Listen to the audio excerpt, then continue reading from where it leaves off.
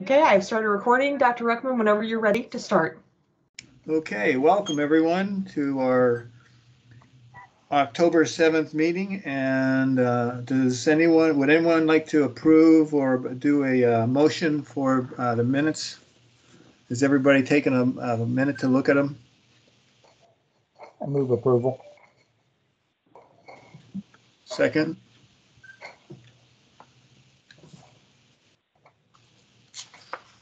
So do we have a second? Nelson second. Okay, great. All of them approving the minutes, say aye. Aye. Aye. Aye. Aye. Great. Okay, let's move on to the report from the subcommittee. Jason, I'd like to start with you. Would you would like to go ahead and unmute, and then we can hear what you have to say? Yes, sir. The subcommittee has been meeting with some degree of frequency, so that we may have had 2 meetings since our last Board of Health meeting. I do not recall, but bringing it entirely up to date, the essential issues of the crisis mental health services, the comprehensive mental health is moving, and the city is moving aggressively to try to secure an agreement between those 2 bodies for use of some land that the city owns next to Centerpoint.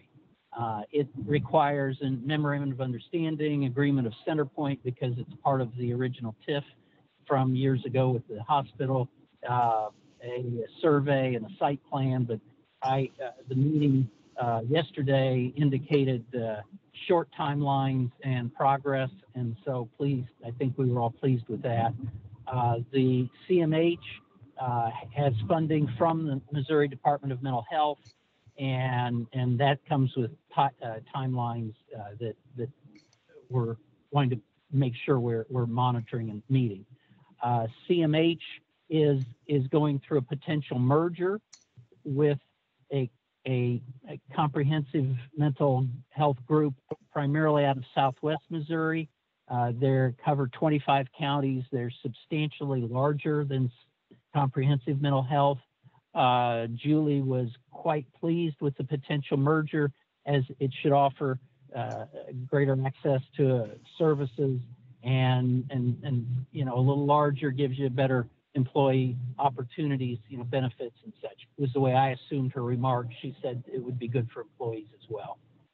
It appears as though she will remain as the point of contact in our area with some sort of regional leadership role, and she had appraised the potential merger partner of our engagement, both on the building and as well as our hope for an emergency sort of response, a more formalized emergency response program.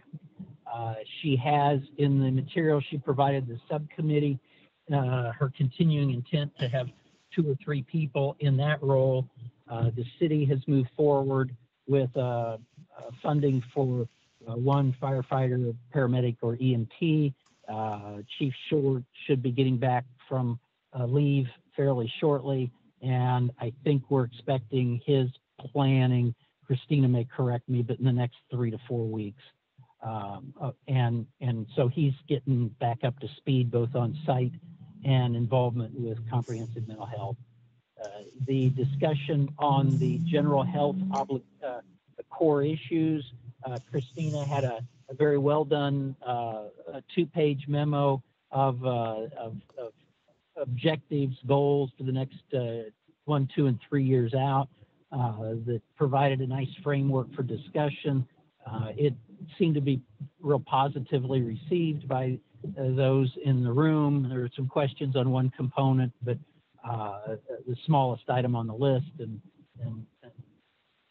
there's something next year to talk about. So my personal view was I thought it was well done and helped people think about growth to get the health department back where it needs to be. And there was good discussion around the health assessment. Particularly pleased the mayor seemed interested, and there was quite a good discussion on that. Christina may weigh in, correct me when I'm done here, but my recollection was you need health assessments, not only so you can do the work, so you know what's going on in your community and tracking changes. Data drives good decisions, but also if we're interested in getting the health department accredited again at some stage, that's essential. And I'm certainly one voice for getting accredited, is that I think in the world of public health, that's going to become a necessity, in the next 5 to 10 years. And so keeping that on our event horizon, I think, is important. So I thought the meetings have been productive. Feedback from the 2 elected officials attending have been positive and supportive that we're moving in the right direction. So Ralph or Dr. Morris or Christina may wish to correct me on something there. I'm done. Oh, very good, Jason. I think you covered it pretty well. Terry, you have anything to add that you'd like to share? Just a little bit about the proposed merger with Burrell. That seems to be kind of a win-win situation for comprehensive mental health. And I think it'll be a win-win situation for the city. Burrell is aware of the city's interest in an emergency mental health response team. And Julie did say that they already have a proposed site visit to a functioning mental health response team. This one's in Aurora, Colorado, which is it's like Independence to Kansas City. Aurora is a kind of a eastern suburb of Denver, and they share some of the same inner city areas that have fairly high frequency of mental health calls. And that's a brand new program that Aurora just got started with a nice grant. And so they have a site visit already planned for that, which will be very beneficial for us.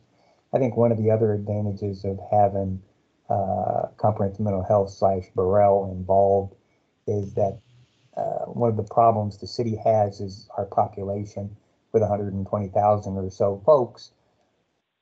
That's a lot of expense to have teams that are available to go. Comprehensive mental health also covers Blue Springs and Lee Summit and Odessa and other communities. And so if they derive that program and drive that program, then that may give them more financial ability to make it a reality. So, and then everything Jason said is true. Okay, Christina, would you like to say anything? Jason and Dr. Morris said everything. It was a good meeting. I think our next meeting is planned for approximately a month from yesterday. So we will hopefully meet up again and have some good progress on all of those items. Okay. And I agree, the meetings have gone well, and there's a lot to do. Okay, let's see, conversion therapy ordinance review and recommendation. Okay, Christina, would you like to address that?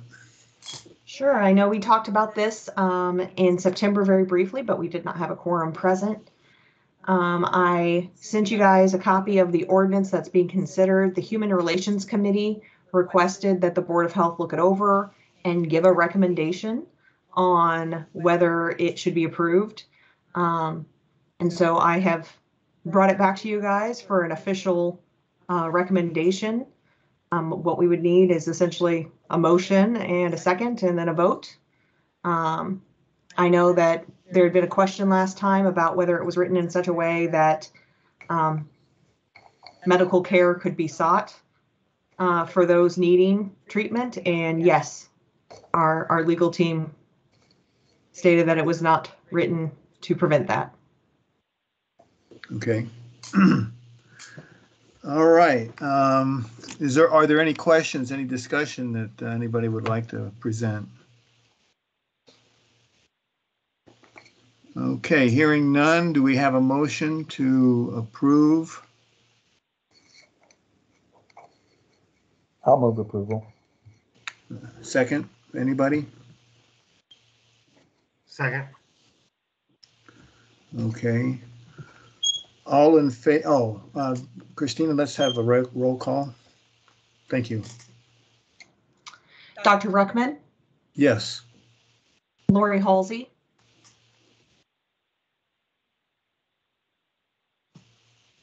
she may not be able to unmute herself right away.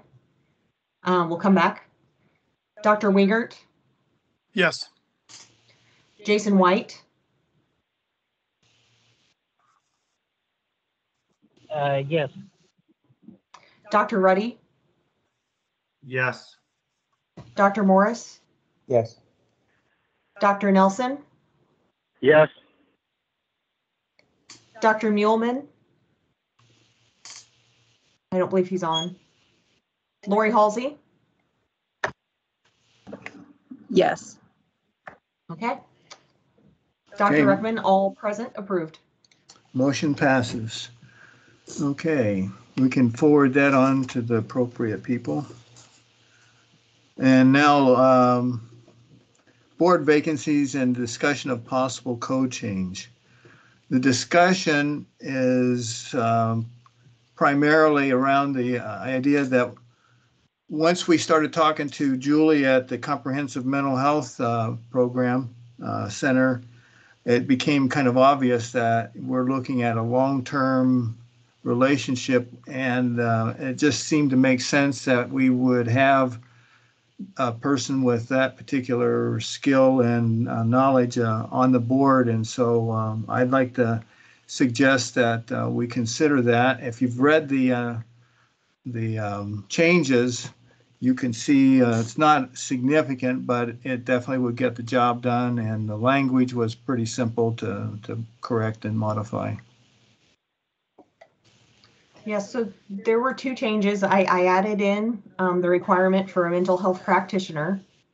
And then I also made a change. It had talked about in here as a business location within Independence. That's been interpreted in the past that individuals must either be a resident of the city or must own a business within the city. And when we were first talking to Julie about it, it became evident that Julie, as CEO, does not own Comprehensive, and that's a very similar case for a lot of medical or mental health practitioners in Independence. Is they don't own a business. They may practice there, but you know that is their occupational location, but not ownership. So I was trying to make a slight change to the wording to allow us to open that up a little bit. If somebody has better verbiage, please let me know. Otherwise, I can go forward and see. I should warn you guys, it's not going to be an immediate process either. This will have to be routed through the law department. It would then have to go to before council. Because it is part of our city code, it would need two different separate readings. So it would take at least a month to work through the council process. Then it would take effect and we would be able to move forward. So I don't want anybody to think that next week we're going to have this done. And I should also bring up, yeah. I also should bring up, not to be lazy, but I plan on taking off some time. So it may not be my top priority before I leave for vacation. She's finally taking a break. I am. I'm going to try to take off for 2 weeks, but then this will be a top priority when I get back to get it before council. And I'll try to send it off to our law department whenever, if you guys decide to approve it, send it off to the law department before I leave so that it's ready and waiting in my inbox when I get back. Jason here. I'll make the motion if you want it, Ralph. I think it's important to add the mental health practitioner to the list and make the tweaks so we can latch onto folks who practice. And if Christina's got the verbiage and law department will confirm it. And if not, they'll come back with a suggestion because they'll know our intent. So I would move we forward this on and further into the process. Do we have a second?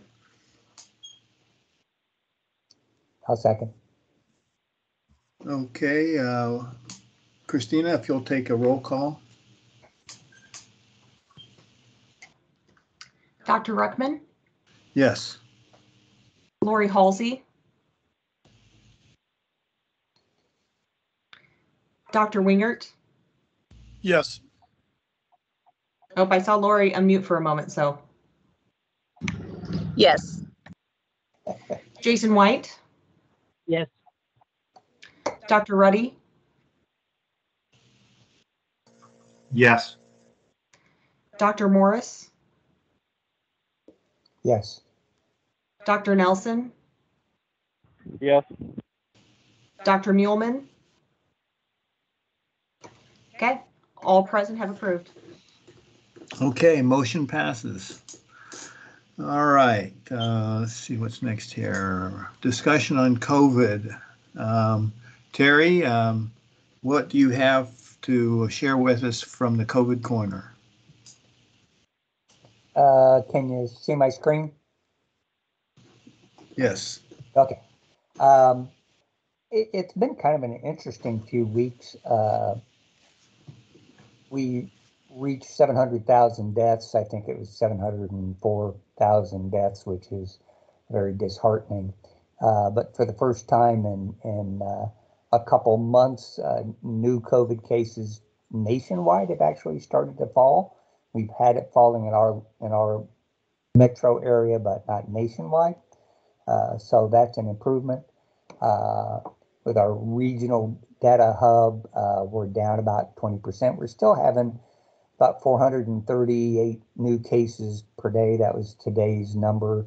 That's up where it was in the spring and again last fall. So we're not out of the woods yet. If you look at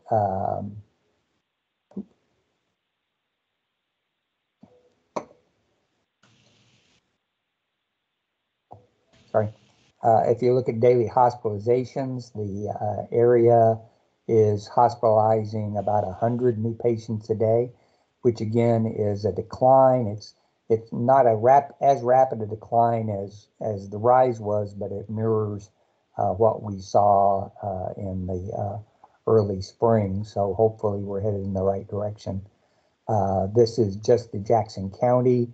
For the 4 hospitals that we're looking at, we're dealing with about 9 hospitalizations per day, which is down significantly from what it was previously. So that's all a good thing. This is the death. We're averaging about 6 deaths per day in the metro area. About 1 of those deaths per day is in eastern Jackson County. So in one of the 4 hospitals that serve us. This is from the Independence website. We're running about almost a 12% positivity rate of our testing, which is up a little bit. We've had 2 deaths in the last 14 days. My zip code 64055 still leads the race in the most cases, which is really exciting for me. This little 64015 comes in a close second, however. Vaccinations are actually doing pretty well. We're still only about 54% have initiated vaccination, and only 48% of the population is vaccinated on the Missouri side. This data was updated this morning, and so far they've given 124,000 or so third doses, which is also a good thing. If you look at age distribution, it's pretty much unchanged, except for the younger age groups are slowly increasing.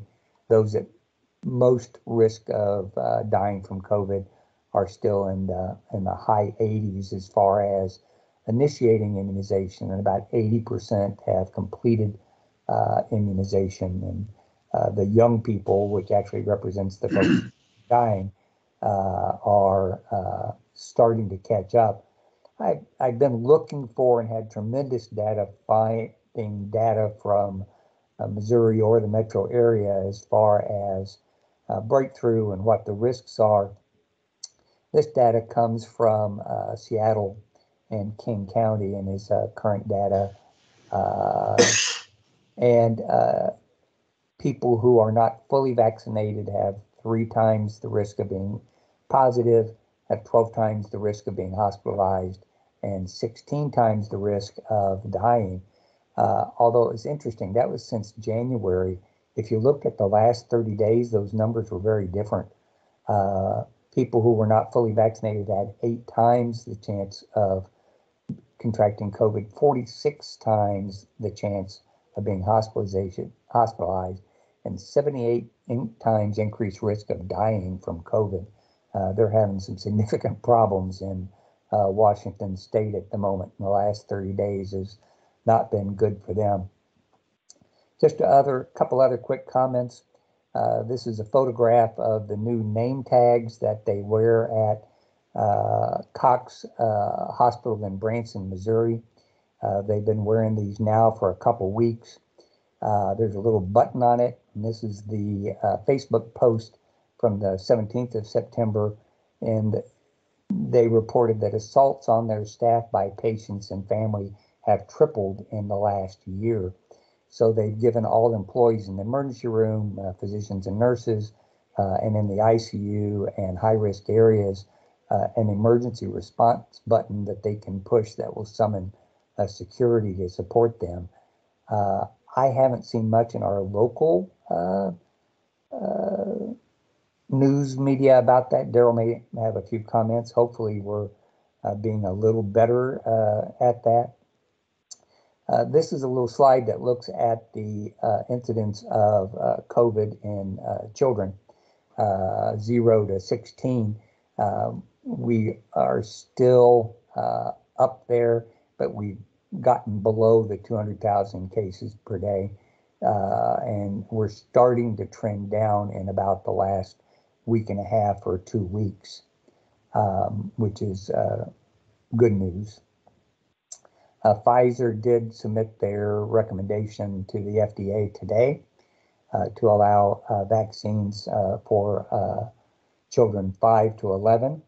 We'll see where that goes. I think the likelihood of that is fairly high. The response as far as what we'll see as far as vaccination in that age group is still pretty much up in the air. I know quite a few folks who are interested in their children being vaccinated. Part of the initial study was done at Children's Mercy, and their part of the study that I'm familiar with showed fairly good acceptance and very good response. So that's all I've got to say. Okay, any questions for Dr. Morris? Okay, any comments? All right, Christina, do you have anything you'd like to add? Well, I want to yield my time to Dr. Nelson, who can talk about what's going on at Centerpoint. Okay, great. Hey, good evening, everybody. Yeah, just real quickly, I would say that most of what we're seeing is mirroring the data Terry just reported on. Our overall inpatient cases have been between 20 and 30. When we were in the peak, we were running 60 or better. The unfortunate trend we've seen is a broader affliction of fatal COVID cases in the younger population. We lost a 20-year-old, a couple of 20s-year-old, a couple of 30s-year-olds, and several 40s-year-olds, which had not been something. And when I was on the citywide call, that's been a similar experience across the city. It's largely a story of the unvaccinated population, depending upon which health system or institution, somewhere in the 85 plus % of those who end up either in the ICU or expiring are not vaccinated. The subset of vaccinated deaths that we've seen have been small, but have typically had significant underlying comorbid health conditions. Hands down, the most common